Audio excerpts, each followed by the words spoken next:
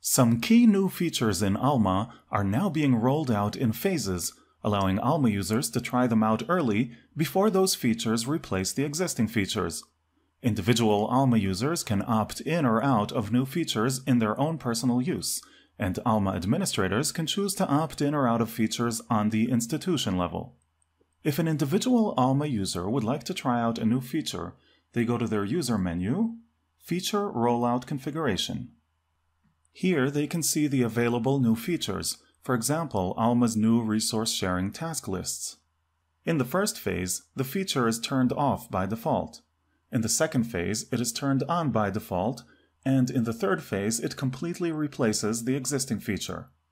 For your convenience, Alma offers a description of the new feature and a screenshot comparison of the new view versus the current view. To opt into the feature, simply turn it on.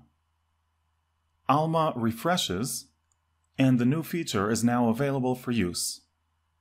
So much for personal use by an individual user. If Alma administrators wish to opt in or out of features on the institution level, they can do so under Alma Configuration, General, User Interface Settings, Feature Rollout Configuration. Here they can see a list of the available features. For each feature, they can see its description and user statistics indicating what % of users have the feature turned on. To opt in or out of a feature in the institution level, in the Phases section, click Edit. Here you have three options. Turn off and hide means the feature will not be available at all for early use by your users. We do not recommend this option as it limits your users' Alma experience.